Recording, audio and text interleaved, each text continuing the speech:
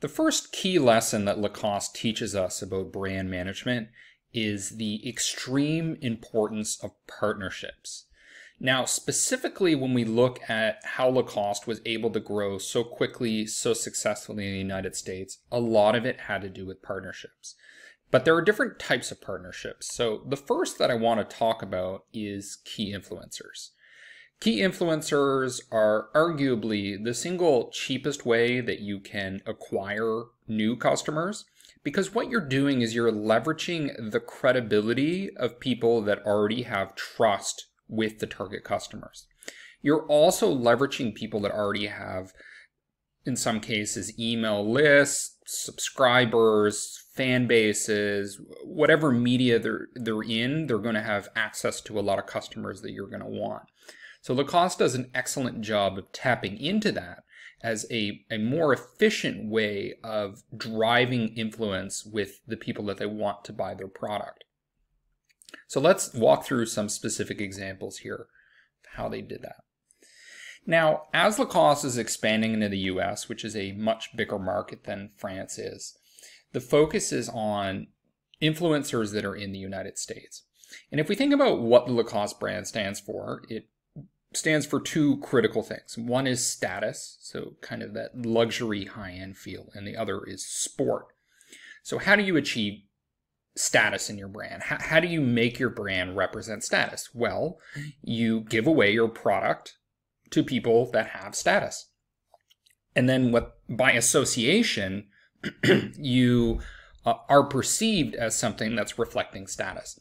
So if we think of the Lacoste brand, the crocodile, there's nothing inherently luxurious about a crocodile. A crocodile could stand for cheap, it could stand for expensive, it could stand for whatever you want it to stand for. But by associating it with people like President Eisenhower or John F. Kennedy, suddenly it starts to take on a different meaning. And the meaning is high status. So what they did is they gave away the Lacoste products to these two highly influential people. They also gave it away to people like Bing Crosby. So Bing Crosby, a famous musician and artist. So there's this aura of status that's around it. Now, what you may think is missing here is where is the sport element? Because a lot of the Lacoste brand is also embedded in the sports realm. And well, one of those, for example, is reflected in John F. Kennedy, who goes around playing tennis with a Lacoste polo. And then when the paparazzi or whoever takes a photo, oh, there's a little crocodile on his shirt. So Lacoste starts to build this brand position in people's minds of status and sports simultaneously. Now, the question for you when you're in brand management is, well, that's great if you can get access to the President of the United States, the most high status position arguably in the country. But more realistically, what are you supposed to do? Well, one thing that you can do is you can use this free tool called SparkToro. And what SparkToro will do is it will allow you to categorize who your customer is, so by who they talk about or what's in their profile, whatever. So maybe your target customer's product managers. Well, you could change this drop down to has this word in their profile, and then you put in product managers. Hit discover now, and what you're going to see is a list of people, brands, websites, etc. that have influence already with your target customers. So then what you could do is you could do exactly what Lacoste did. Give away your product for free. Give away things that have your brand on them for free to those target influencers. And if they use it, if they're seen using it, you're going to have that aura effect of association and credibility that comes with influencer marketing.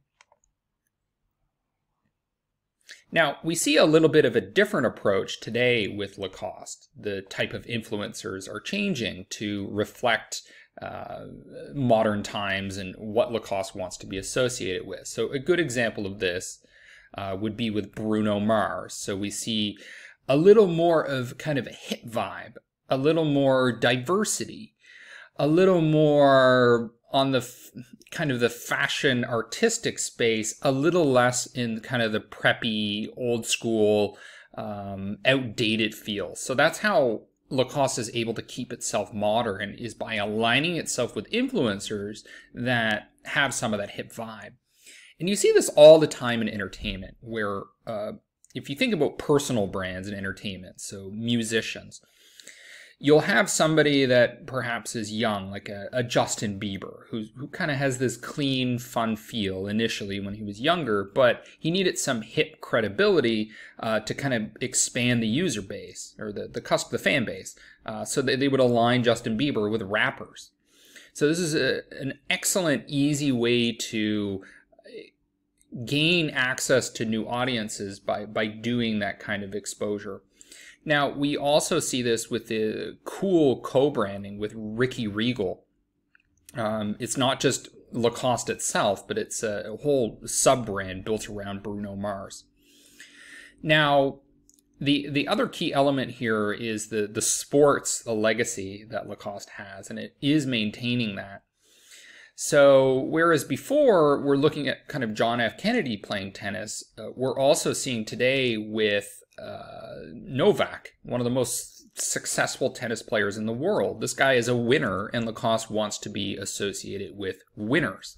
So here he is holding up a trophy, and what do you know? He's got a little crocodile on his shirt.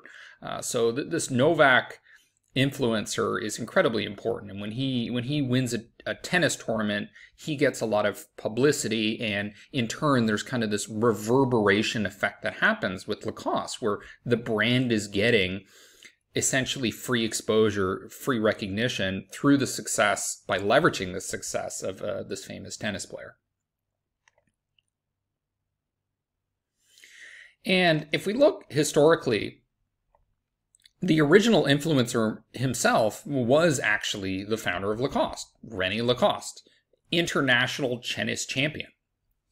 So this whole brand was kind of built around him putting a crocodile on his shirt.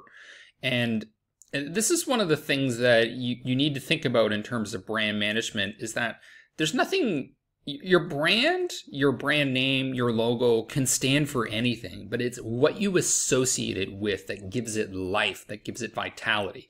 Associating it with this successful person, with that successful person, with this cool artist, with this president. These are the things where people start to say, okay, this crocodile, this represents hip, it represents luxury, it represents sport. And it's through the influencers that you achieve that.